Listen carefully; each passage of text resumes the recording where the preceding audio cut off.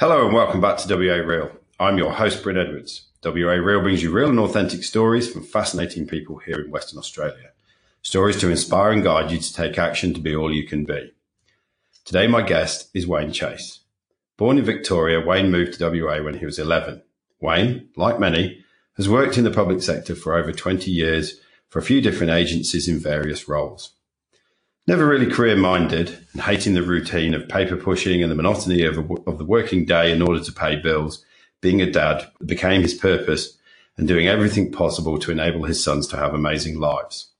Then on the 28th of December 2016, his 15-year-old son Mitchell was involved in a motorbike accident that claimed his life.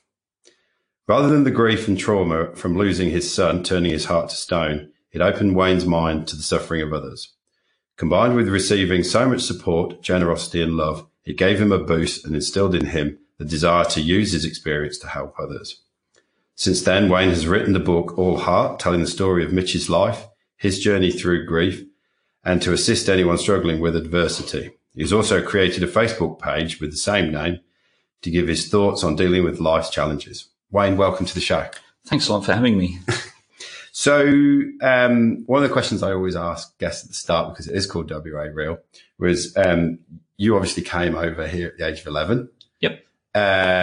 From Victoria. Can you tell me much about why you came over and what that was like? Yeah, just when we were in Victoria, we were there, it was just mum, dad, me and my brother, and my nan was there as well. And she didn't like the cold weather, so she moved to WA. She came for a holiday. Liked the weather, she moved, and then we followed her over. So being a kid and only being 11, you don't have a say. You just follow along where your parents take you. So yeah, that was how I ended up here. What was do you remember much about the shift and change? Now when I think back, I think, my parents sold the house, and they'll probably be listening to this. But we came across by coach, and it's 2 days and 2 nights. I think, they sold the house. Why didn't we fly? Surely it was only a couple of dollars extra to fly. And, it's 2 days, 2 nights on a coach is a nightmare. You can't sleep. And so, yeah, that was my one memory of moving over. And then what about integrating into life here in WA? I don't remember that it was, do remember feeling that, a bit sad as you're leaving your friends and everything that you know. But I think being a kid, you just adapt, and it doesn't take you too long, especially, when I had kids, you see them at the playground with other kids that are, especially as toddlers, in 2 minutes they've made best friends. So yeah, kids are quite resilient and adapt pretty easily. So it wasn't too much of a traumatic experience. So, yeah. There you go. So, obviously, listen to the introduction, and we'll get further into the story in a minute. Obviously, listen to the introduction. There's a big part of you turning adversity into something quite incredible. Yeah. Is that something that was role modeled earlier in your life, or has that come about through this experience? Where does that come from? That's a good question. Yeah, I'm not sure. Maybe it's just for whatever reason, just generally an optimistic person. So, you always try and look for, not that there's any positives, and even if there is, I'd give them all back to have Mitch back in my life, but just trying to keep going and to find a reason to keep going, and yeah, just looking for something to hang on to and some positive through, unbelievable trauma and grief and pain. So, yeah. So can you tell me a bit about Mitch? Yeah, he was so unique. He was just an incredible character. He had this real zest for life. Almost every minute of every day was non-stop. I've included in the book one moment that, he'd been already in and out doing different activities on one particular day. And I said to him, mate, it's okay. You can mid-afternoon. I said, you've been busy all day. Why don't you just sit down for 2 minutes and watch a movie? And he looked at me with this just confused look on his face and said, that's boring. I'm going for a ride. And he was off again. So every minute of the day, he just loved life and threw himself into everything that he was passionate about. And when I was younger, I was a lot more shy and quiet and, fearful. And then little Mitch came along, and he was the complete opposite. And he was, from day one, he just never had a shy or nervous bone in his body. He was just the complete extrovert. And that sort of made him a lot more than my son, as well as the successes he had, especially through baseball.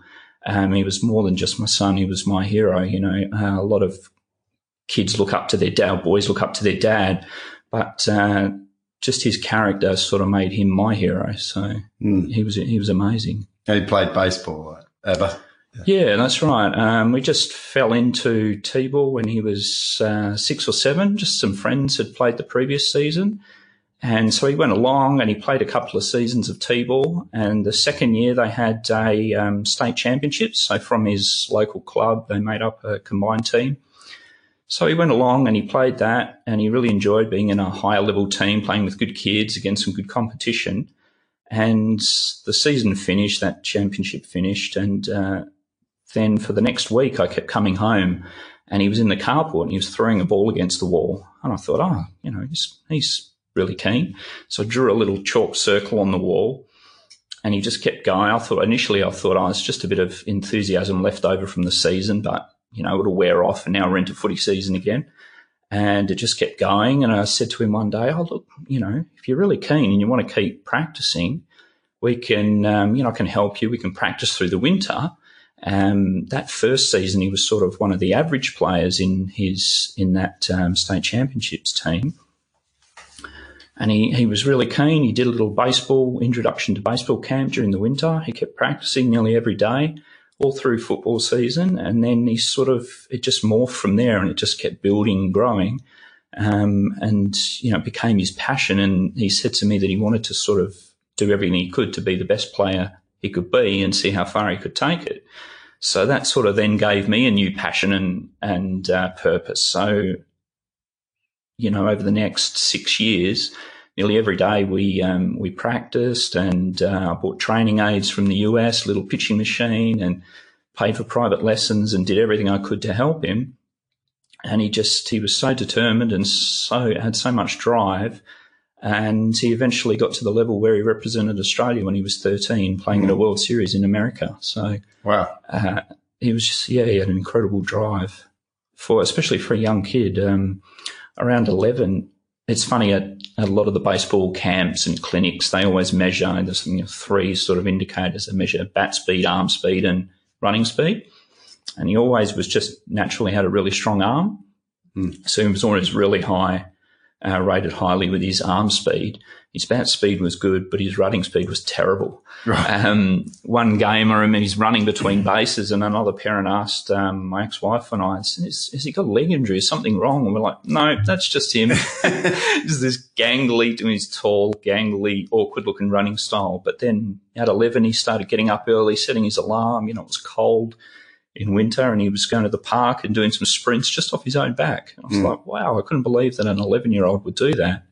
But all that extra practice, kids that just go to team training, they all sort of progress and improve at a similar level. But it was all the extra work that he did on his own that got him to jump from an average T-ball player to have some amazing opportunities through baseball. It's quite incredible, listening to an 11-year-old get themselves up and going to the park. Yeah. I myself have an 11-year-old, and let's just say we haven't picked that yet.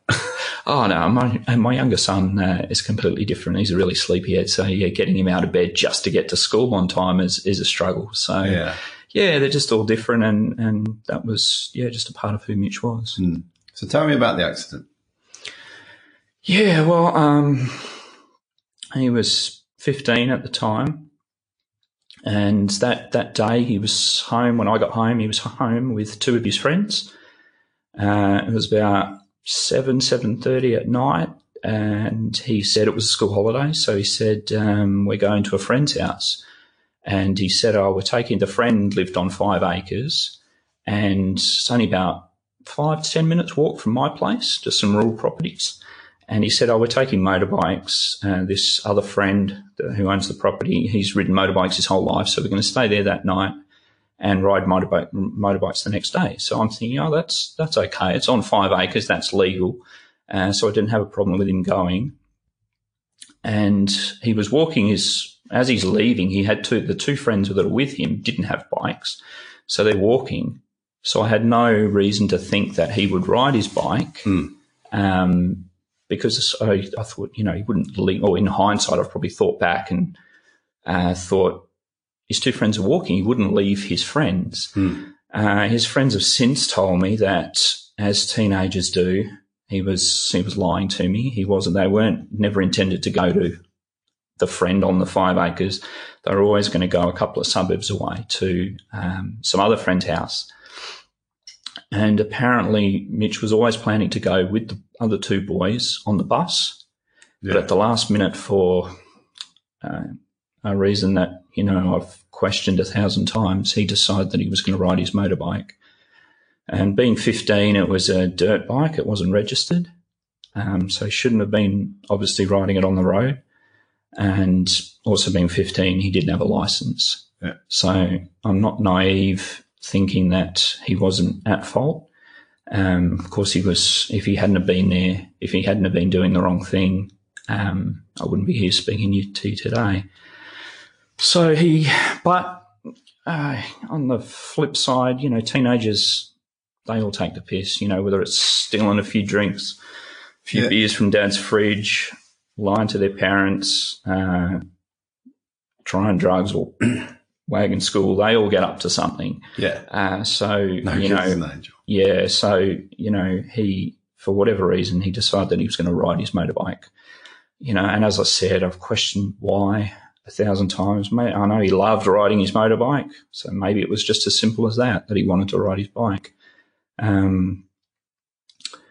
But, I tried. Once he only had the bike just over a year. It was the first time he ever had a motorbike. And again, when I was talking about my passion with doing things with my boys, I got into it as well. I had the first time I ever ridden a bike was on Mitch's.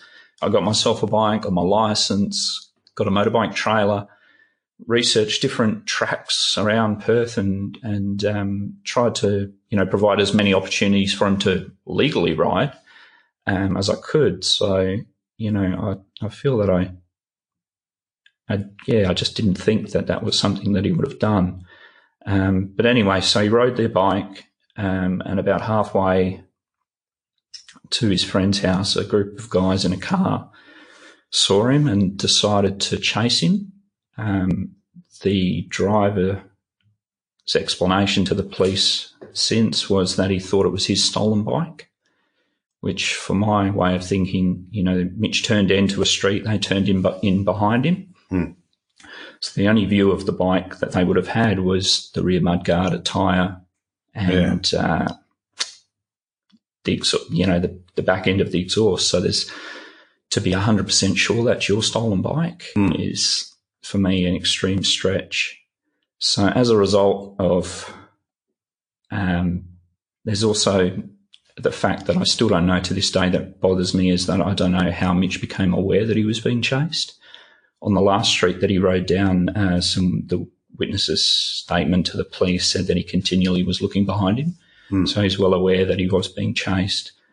A car behind a motorbike, a dirt bike especially, doesn't have rear view mirrors, so you can't see directly behind you. And motorbike riders do head checks. You check left and right, but you never check, all things being normal, directly behind you. And a dirt bike's loud, so you wouldn't hear. Yeah. So I don't know what was done that made him become aware that he was being chased. But as a result of being chased, he rode really fast to get away. And the last street that they went down, the CCTV footage, they estimate they were doing 75 in a 50 zone. So that was really quick. And he came to a intersection, and his attention was on the car chasing him. And I know anyone in stressful situations, when your adrenaline starts pumping, they say that the blood's diverted away from your frontal cortex, which is your decision-making parts of your brain. So his attention wasn't on the intersection, and it was a giveaway sign, and he rode through the intersection and hit the side of a car. Right. And the car chasing him chose not to stop and to leave. So that was what happened. Mm. And then what happened after that? So after that, a friend of Mitch's was going to meet up with him. She rang his mobile phone, and a person at the scene, so people that lived there, heard the impact, and they came out to help him. He was unconscious. He never regained consciousness. So she rang his friend rang his phone, and somebody at the scene answered, and they were a teacher at his school and they knew who he was. So they told her what had happened, and she came to my door and knocked on my door. So then I went to the scene, and he was taken by ambulance to hospital. And he had a lot of injuries. They did a scan of his head, which was the worst, and when we got there, the doctors said to us that he either wasn't going to make it or be severely disabled. And the next day they did brain function tests, and he didn't respond to any of the tests and was pronounced brain dead. So we made the decision to turn off the machines, and he passed. Mm. Yeah. What happened with the chainsaws? Yeah, from the CCTV footage, from a private residence had a CCTV, and the police got the number plate of the car, so the person didn't hand themselves in. The police got their registration and made the knock on their door. So the driver claimed that the people in the car were hitchhikers, but it was small suburban back streets. And the police didn't believe that. They tried with phone records to try and find out his accomplices in the car, which they weren't able to. So the driver was charged with manslaughter, failing to report an accident, failing to stop. And I said Mitch didn't have a licence, so obviously shouldn't have been on the road, but the driver also didn't have a licence. So he was charged with no driver's licence, so he also shouldn't have been there. And what happened to him? Well, let's see. I mean, it's still ongoing, the court case.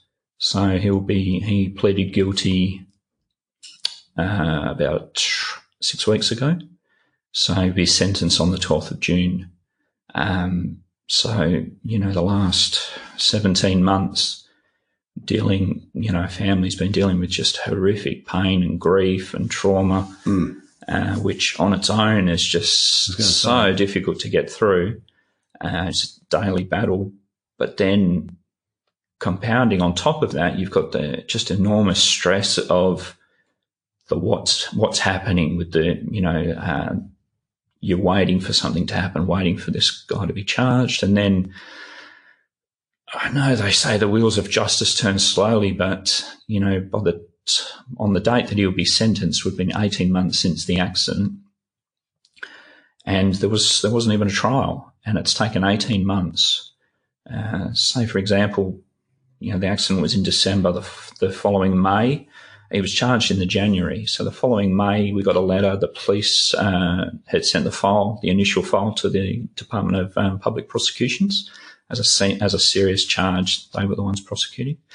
And then the next 7 months it took for the evidence to be transferred from the police department to the DPP. And it's not a complicated case. There was a couple of witness statements, the CCTV footage. I've heard stories in the media recently about the Claremont serial killing, where there was apparently, the media report said, over 1 million documents that they need to go through. And this was quite simple. So we were just, we didn't know why it was taking so long for just the evidence to be sent to the DPP. And the other frustrating part was both the police and the DPP, we've hardly received. All we wanted was just, as parents, was to be kept informed, and barely received any calls. So it was us ringing them to find out what's going on. And then receiving, misinformation. Initially, the police said, we've sent the evidence, but the DPP said they didn't get it all.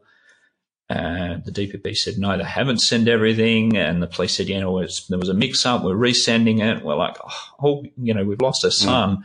All we want is to be kept informed and some honesty about what's going on. So once the DPP got all the evidence, the defence lawyer sent a submission, which I think must be a common thing. They all try their hand at saying we'll plead guilty if you drop the charges to dangerous driving causing death. And the director of the DPP had a meeting with us and said definitely not after his admissions in his police statement. It's definitely shows enough of his mental intent at the time of the chase. He knew exactly what he was doing. So they went with the manslaughter charge, and the defendant then pleaded guilty. So now we're just waiting for the sentencing. But yeah, really traumatic, just, as I said, just waiting. You've got the grief, and then, there's a court listing at the end of each month. So then you get anxious thinking, what's happening? Is something going to happen this time? Nothing happens. It's adjourned again. And then anger and frustration. And then you're waiting another month and it builds up again. And this goes for 18 months. And it's just a huge stress in the background. I tried hard just to think this is a situation that I can have no input on, no control, just try and accept that whatever happens will happen.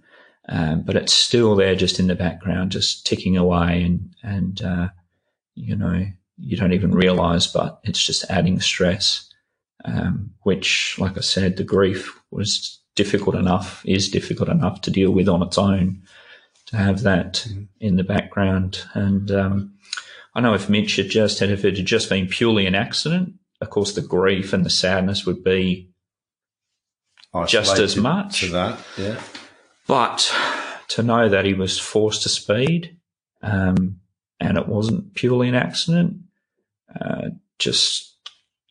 makes it all the more frustrating and difficult to deal with. What I shall ask you about your own personal grief related to Mitch in a second, but what sort of closure do you think you'll get when there is the sentencing?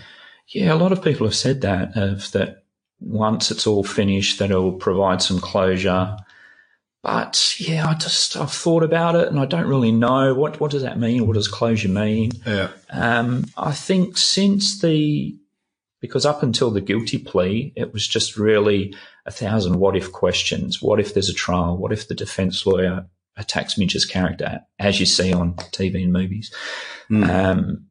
It's your son that's being attacked there. Yeah, and I thought, that would be horrific. And even just confronting the defendant at court appearances, which those 2-minute adjournments was just traumatic enough. But to go through a 3-4 day trial would have been horrific. So once it's completed, it won't make any difference to my grief or sadness or make me feel a little happier. All it will do will just remove that background stress of that court case hanging around in the background. And another part of that stress over the court or over someone being charged is the defendant lives in my suburb. So it's 5 minutes away, which causes a lot of stress. Going to the shops, just scanning faces, thinking, I'm not going to bump into him, which happened once. So it'll just remove a lot of stress. I don't think there'll be any closure. I suppose even, it doesn't even matter what the sentence is. If it's 3 years, if it's 10 years, I don't think that'll make any difference to how I feel, because it's irrelevant. It won't bring Mitch back. But I suppose at least there has been some justice. That, alternatively, if they'd never found the car, if they'd never found the person, then I'd be scanning faces at the shops thinking, is that the guy? It'd go on for the rest of my life. Just what if, who was it, what happened? So at least maybe that is a little bit of closure, that we know most of the details of what happened. And someone is going to be held accountable. Mitch paid the ultimate price for his mistakes that day. I said earlier about teenagers make stupid mistakes. So he did make a silly mistake, in a typical teenage mistake. He shouldn't have been there, but I think he deserved to learn from his mistakes. He deserved for, at best the police to catch him, confiscate his bike, us as parents to kick his butt and sell the bike. He didn't deserve to die for his mistakes. He paid the ultimate price for his mistakes, so the offender charged with manslaughter needs to now face the consequences of his actions as well. Tell me about your journey since then. Yeah, of course, just through the course of my life, just the same as everyone. You have ups and downs, failures, doubts. But just I've had, family members pass away as well.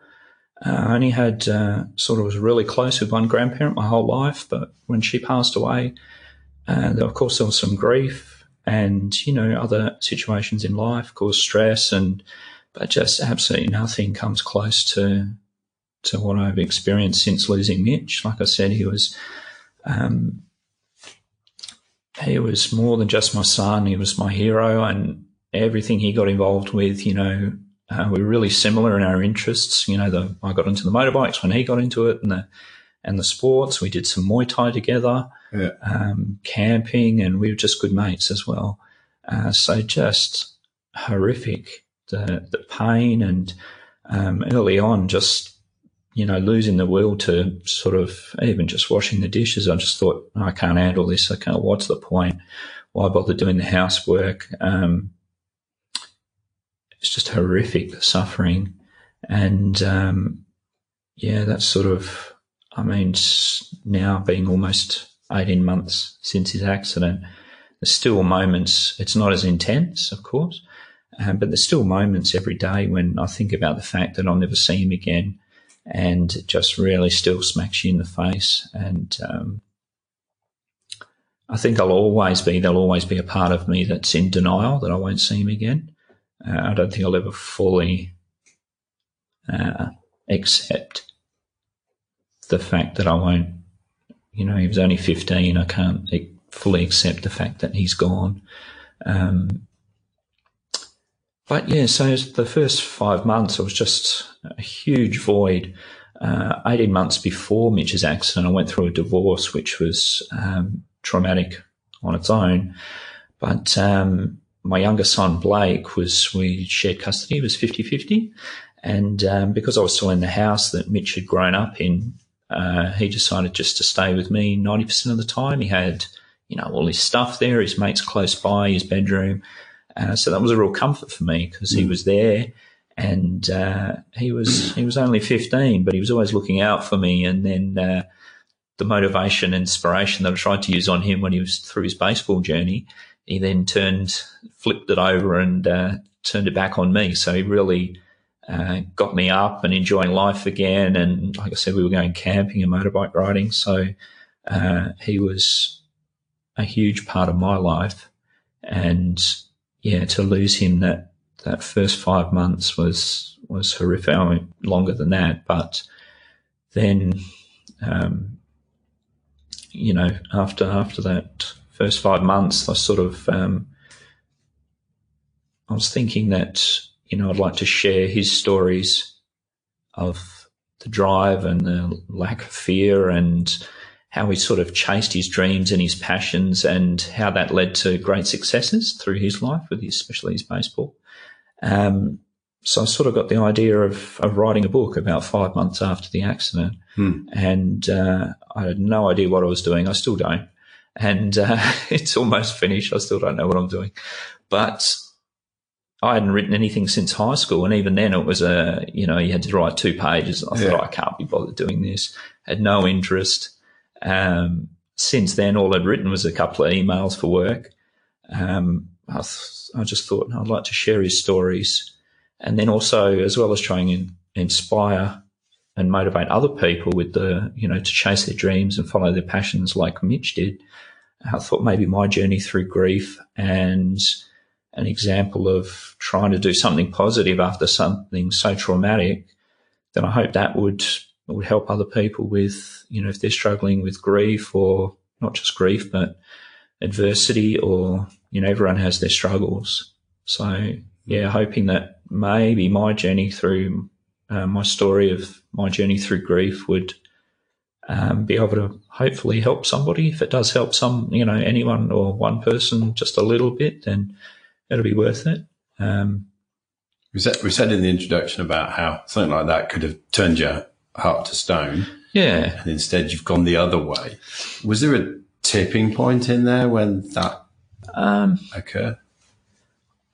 Yeah, I don't think it was one moment or one point, but just the outpouring of support and love and generosity and help from so many people. Just, of course, friends and family, but just acquaintances that weren't maybe such close friends, and still just to this day, it's incredible the different sources and where the support's come from.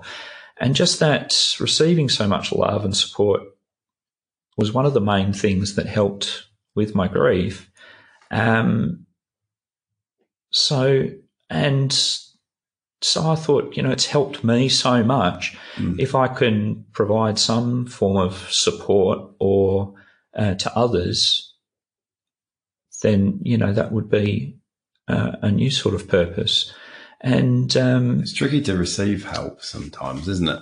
Yeah. Everyone's different. Some people, of course, close up and go into their shell, but I've always, for whatever reason, just been more open. When I'm really struggling, I ring people in my support network, and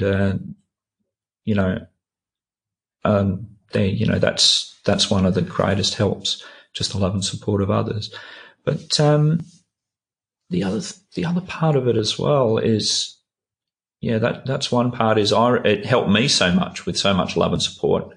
So now I think if I could be that for somebody else, or through the book or through my Facebook pages, if any of my little blurbs or random ramblings can help anybody, then that'd feel really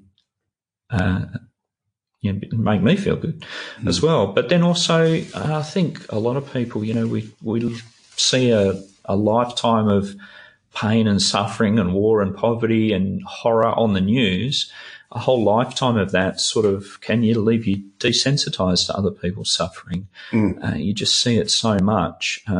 Really, if you hadn't experienced that your whole life, and you watched the news story and saw, say, the poverty in Africa, or the famine in Africa, or poverty in other countries, would be horrific. But we've just been bombarded by so much of it our whole lives that I don't even watch the news for that reason now, because you just desensitize it.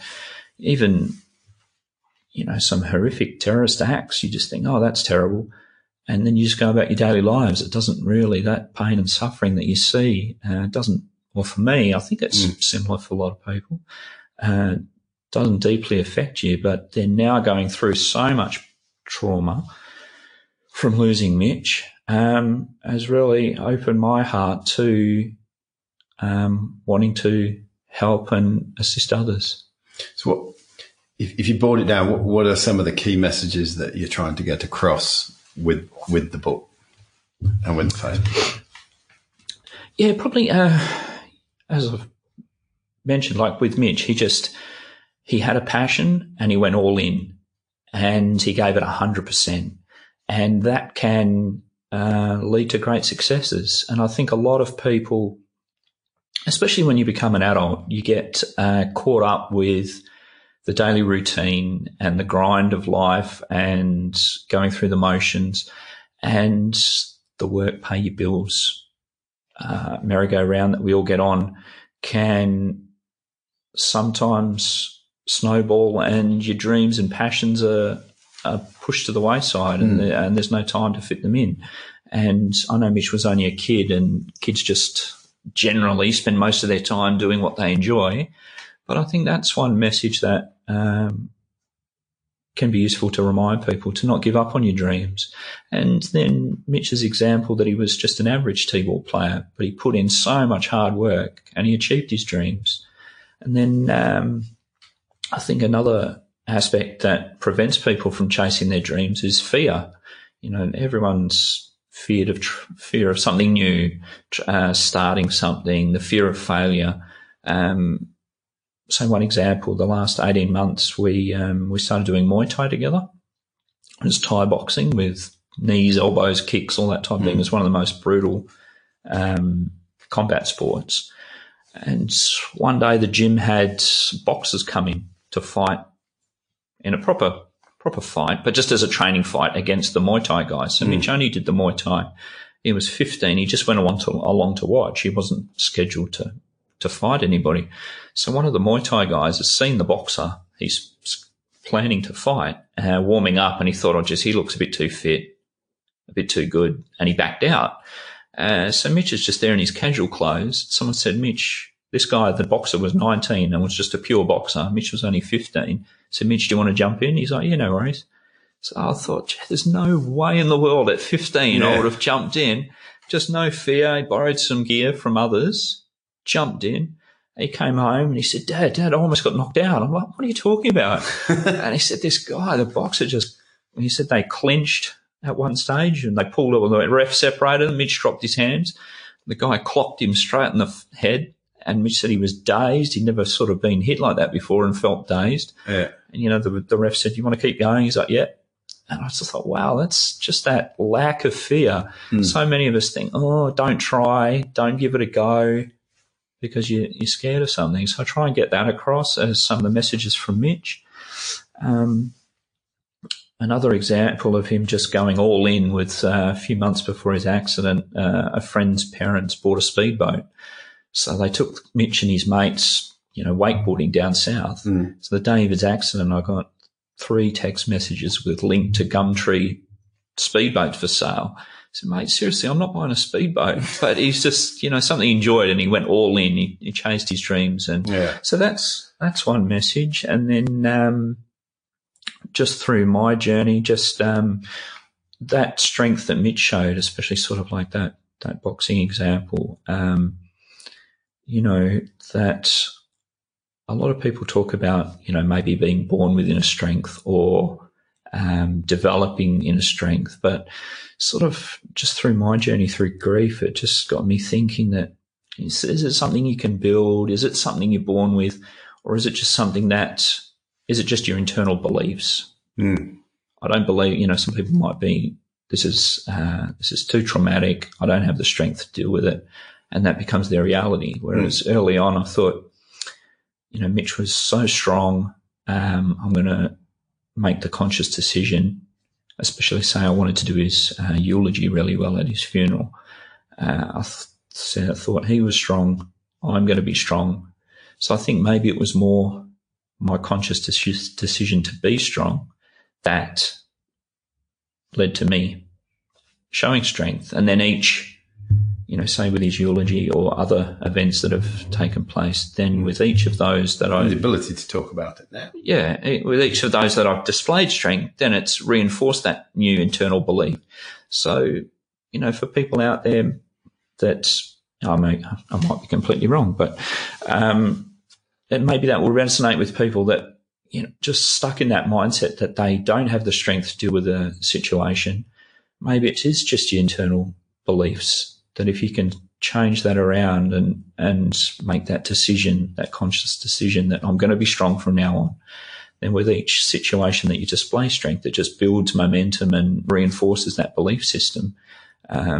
So, talk about that, just talk about the different aspects of grief that, I've found difficult, and the things that I'm not obviously trained as a counsellor or a psychologist, but just relaying my experiences. So hopefully that will assist people. And then just, there's some other lessons that just, with every situation in life, especially negative situations, can provide the greatest lessons. So, as I said before, I'd give every lesson back just to be able to have Mitch back, but trying to take some lessons from him, especially as I said about just, giving everything a shot. And of course. So how have you changed life since then, taking those lessons on board? Yeah, well, I don't think I had a great deal of strength when I was younger, but yeah, I think, it has built some more strength within me. And then, like I said, being a dad was my main passion and purpose. And of course, I still am with my youngest son, Blake. But now it's sort of developed a new passion and purpose to hopefully help others. And, I might only sell 5 books. So, but I've also decided that not just helping people who read the book, but then through my Facebook page, hopefully some of the stuff that I post on there might be useful. But then also with the sales of the book, I've also announced that I'm going to give $1 from each book to a local charity that's assisted me a lot since the accident. About a week after the accident, a huge food hamper turned up, one for myself and one for my ex-wife, Denise. And I had no idea where it had come from, but it was just a couple of local guys that set up a charity for with a lot of different community services. And they provided me with a food hamper. So I thought, wow, that's fantastic. So I got to know the guys, and genuine guys. It's not the case with some charities where there's big CEOs taking huge wages from the donations, or only small percentage of donations going to the actual intended cause.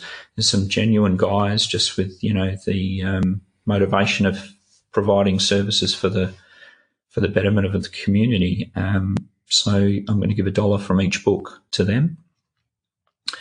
And then I'm also hoping in the future, again, depending on the book sales, if I can get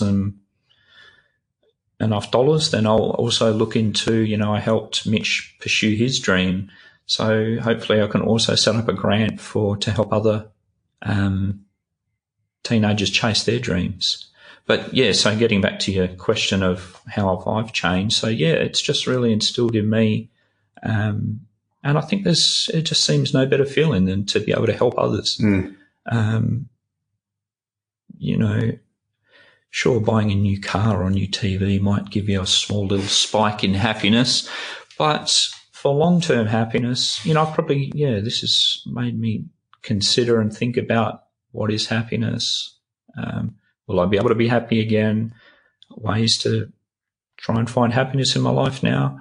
And for me, helping others really, is a great feeling. So that's one major change since the accident, is that new purpose of trying to assist others. Do you find, because we're just trying to get this message out, and your message has come from a very traumatic event, which has turned into a wake-up call to all of this, all of this, and really make you think about it, reflect on it, and act on it at a very deeper level? Do you find yourself looking at those around you and almost wanting to shake them to wake up to all of this? Because it can be difficult to get these messages across to people. Yeah. Unless they've actually had their own wake up call, whatever that may have looked like. Yeah, I think one aspect that where that rings really true is you see quite often, you'll see or hear stories of maybe someone's been diagnosed with a terminal illness, and say the last 2 years of their life or whatever period they've got left, they really actively chase all their dreams, go on those trips that they wanted to go on,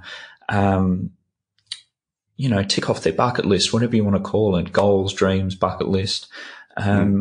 Or, people may have, say with Mitch's example, or they might lose someone really close to them, and that might be the wake-up call that galvanizes them to chase their dreams and do the things that they're passionate about with their life.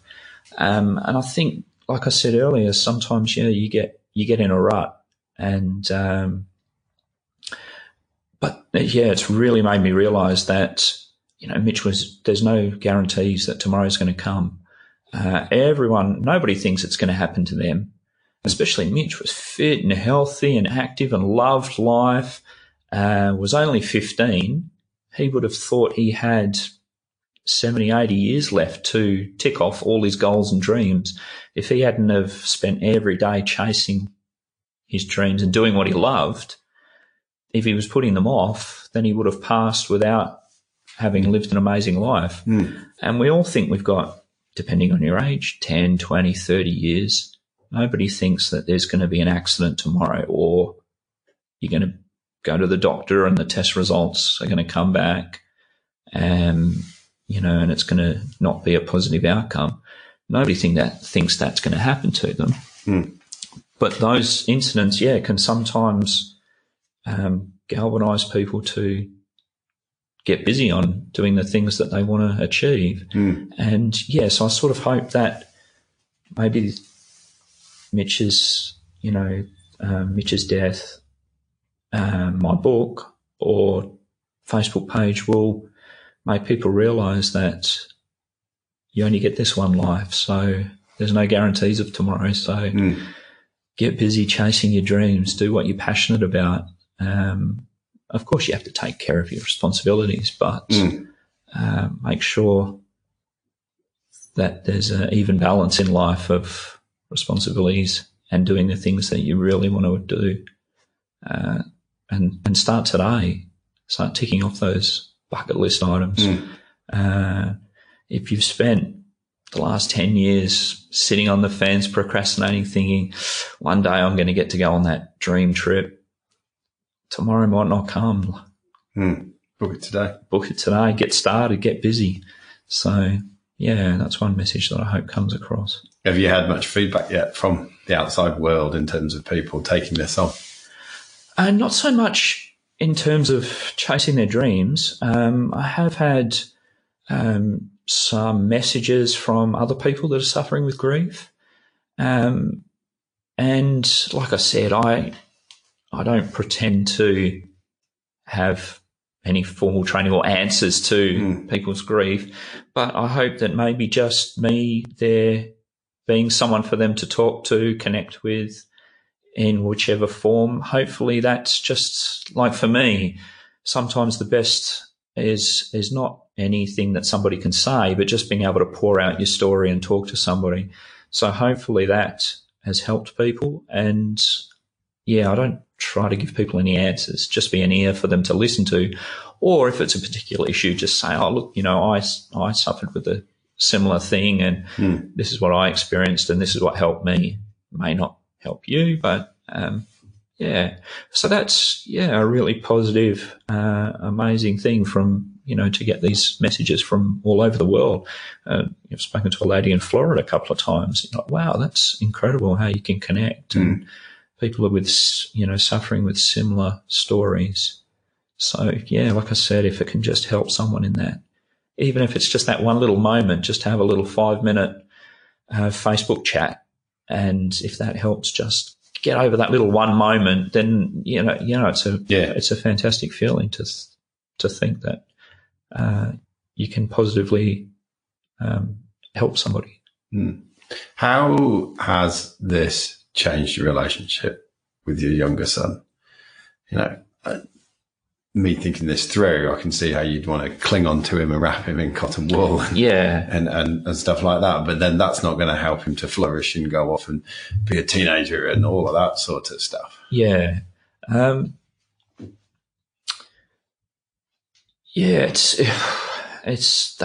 were both completely polar opposite kids. Like I said, Mitch was was an extreme extrovert, when Blake is a little more quiet and shy. When he was younger, Blake was always a little scared to try new things. But for some reason, since about the age of 7, he's 13 now, he's sort of taken off and really liked all these action and adventure type activities.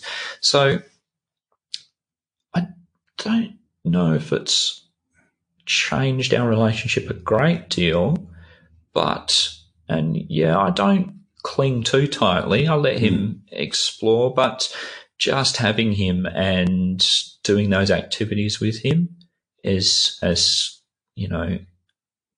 given me another purpose, and it was always my purpose with the boys, of course, but just giving me a reason, especially early on, to keep going when you just think, I can't deal with this. So, having him's helped a lot. I don't know if it's changed our relationship a great deal, and I do still, as he gets older, let him have more freedom and try to help him grow and develop. But of course, now you're not divided between two. And Mitch was so full on with take me motorbike riding, fishing, camping. He was such a time drain that Blake might have missed out a little bit. Early on, when I went to the coroner's court, offered free counselling services. So I was talking about the differences with the counsellor about the two boys, Mitch being such an extrovert and such the centre of attention, whereas Blake always being really quiet and shy. And she said it's quite common, especially with a high-achieving older child, for them to cast a big shadow and not much like it through to the younger child. And whether it's him getting, I always try to be mindful of that and give him the equal amount of time and attention. And whether it might just be the growing up and getting older, not necessarily maybe Mitch's accent now getting more attention, but he's sort of really flourished the last couple of years. So that's been good and positive. What does the next 3 to 5 years hold for you? Well, I suppose who knows really? Like 2 years ago, 3 years ago, I was married. There was 2 kids. It was, you come home from work and it's a family environment, and then having 2 kids, they're doing all these activities and these kids bombing in and out of the house. And I never would have thought that 3 years down the track that my wife wouldn't be there anymore, my oldest son wouldn't be around, and then when it's Blake's week with his mum, then it's just me. And you just think, how did I get to this point? So that's one thing I realised, that you never know what's happening tomorrow. So who knows what will happen in another year, 3 or 5. But I do sort of, and then, writing a book was not something that I ever thought I'd do. So, I'm hoping that things will maybe progress along the line with the social media stuff and the book, and just see what avenues that opens up, and what other areas that I can, early on was just the book idea, and then I got the idea of, giving $1 from each book to the charity. And then I sort of, like I said, thinking about everything I did to motivate and help Mitch. And then I got the idea about maybe setting up a grant. So hopefully that'll just morph into more different areas of being able to help others. See what, who knows? Who thought I'd ever be on a podcast?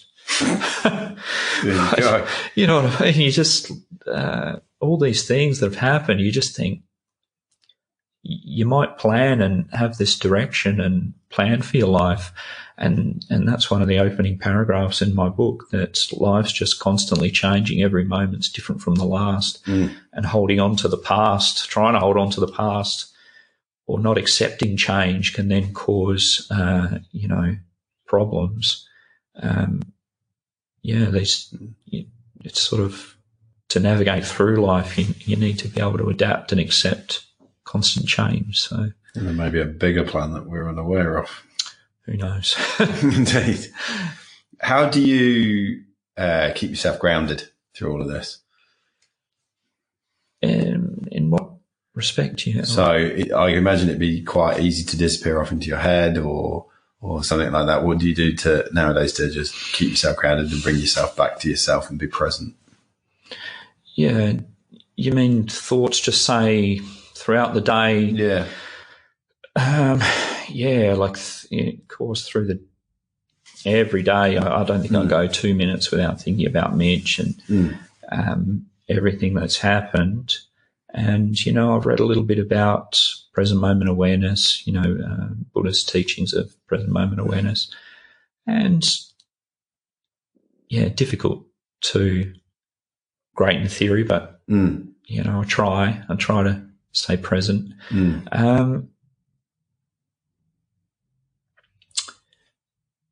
that's something I probably do struggle with is how to control my own thought streams. They just run off. And say, for an example, especially early on in the grief process, your mind would start thinking about the most horrific aspects, maybe seeing the moment that Mitch passed, or seeing him at the viewing or at the accident scene. And I'd heard this psychological theory or practice of sort of noticing when you're going off on those thoughts. I can't remember what it's called actually at the moment. And then trying to cut yourself off and realise that you're snowballing, you're going down some rabbit hole. Where you're going now. Yeah, and just think, oh, hang on, I'm doing that again, and cutting yourself off. So when Mitch played baseball, when there was a 2015 national championships, and his team from WA were playing, and they were playing on the main diamond. It was televised and streamed through the internet. And so there was a YouTube clip of he hit a home run. And, I'd watched that previous to his accident so many times that I'd memorised that. It's only a 30-second clip, memorised the commentary on Mitch hitting the home run. So when I noticed I was going down those little rabbit holes, I tried to cut myself off and start repeating a positive memory of Mitch, so that then my thoughts, not all my thoughts about Mitch during that time, were grief-related or traumatic. And because then you don't want to be thinking traumatic, horrible thoughts all the time at all. So I didn't want those to be all my thoughts about Mitch. I wanted, and I didn't want to then cut myself off from thinking about Mitch because of all those traumatic thoughts. I wanted to keep thinking about him, but make my memories and thoughts about him positive ones. So, I tried to employ that technique. But yeah, day to day, it's an interesting point, because it gets easy when we lose a loved one to not think about them, because the thinking about them gets shrouded in so much pain and hurt. Yeah. And so they almost, through no fault of their own, start to disappear from us. Yeah. Because we shroud their memory, and it's punching through that to celebrate them. And instead of shrouding it in negativity, shroud that in greatness and light and love and positivity, and just reinforce those positive memories, or try and notice that you're going down that path and cut it off if you can, and force yourself to think about something. Another part of his personality that I didn't mention was it's just the ultimate character. It was just humour. Every opportunity for a prank, a joke, a stitch up. So there's so many, funny stories, and you're thinking about those, or, because some of that other stuff is just so horrific. Nobody thinks that their own child will pass away, but to see it happen in front of your eyes, it's just, you'd never describe. Even before, you might see a story about somebody losing a child, and you have your kids and you love your kids, and you think, oh, that'd be traumatic, but it just doesn't come close. How you think that it might feel in no way comes close to how it actually feels. It's just so painful and so traumatic.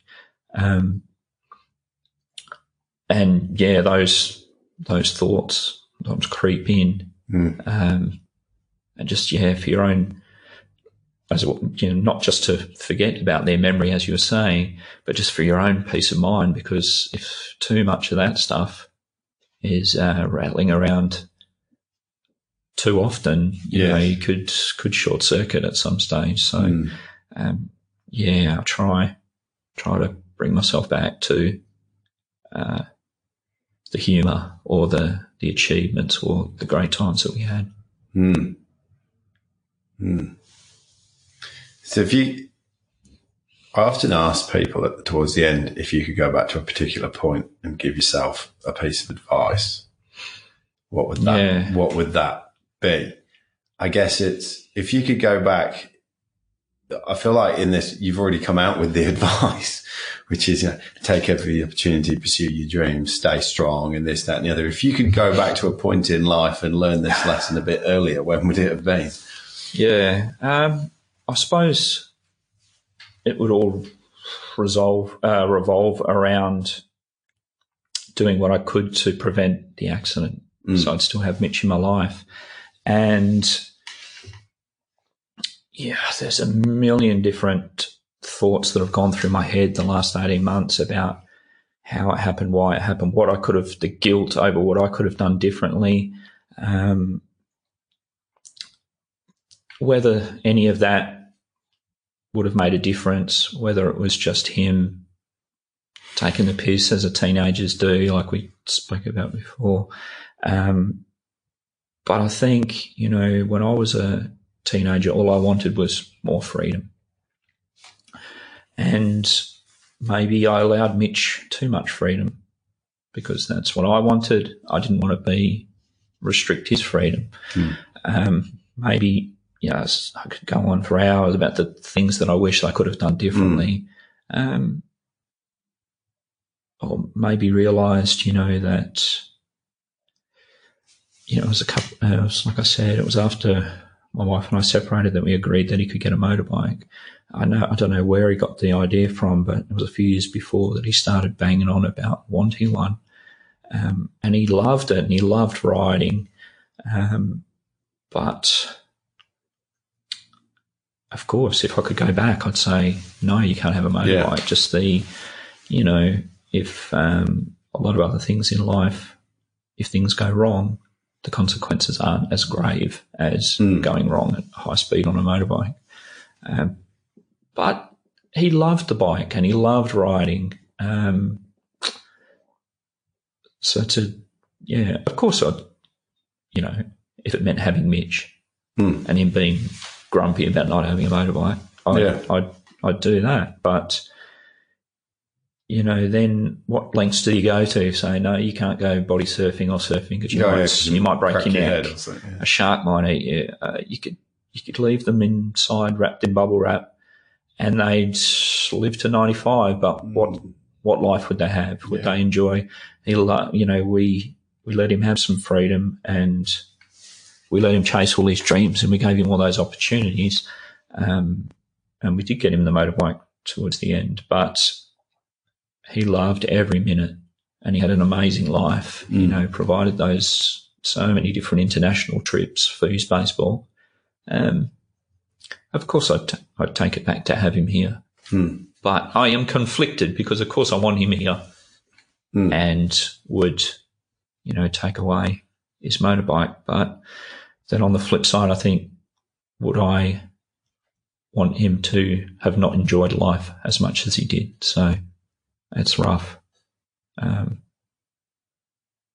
course, that night, maybe I should have said, I'll hitch up the trailer, I'll put your bike on the trailer, take you to your friend's house. Yeah. But being only just 5 minutes walk, pushing the bike. Yeah.